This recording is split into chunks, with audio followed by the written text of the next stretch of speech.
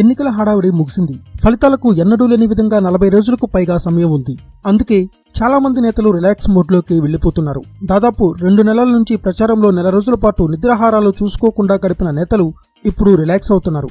మరి ఈ 40 రోజులు జగన్ ఏం చేయబోతున్నారు? అసలే ఎండల్లో ప్రచారం చేసిన జగన్ కాస్త నలుపు రంగుకు వచ్చారు. విశ్రాంతితో పాటు నిపుణుల సలహాలు తీసుకుని ఆ నలుపు తగ్గించుకునే ప్లాన్ ఉందట. ఆ తర్వాత ఫ్యామిలీతో ఫారెన్ టూర్ కూడా అనుకుంటున్నారట. కానీ ఈ చంద్రబాబు వైఖరితో జగన్ షెడ్యూల్లోనూ మార్పులు వస్తున్నట్లుగా తెలుస్తోంది.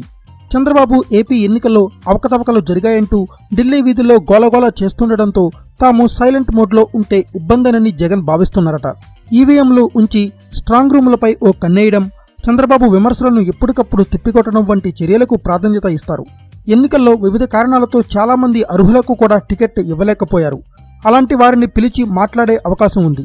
అధికారంలోకి వస్తే ఇచ్చిన హామీలు ఎలా అమలు చేయాలనే అంశంపైన జగన్ మదనం చేస్తున్నారట.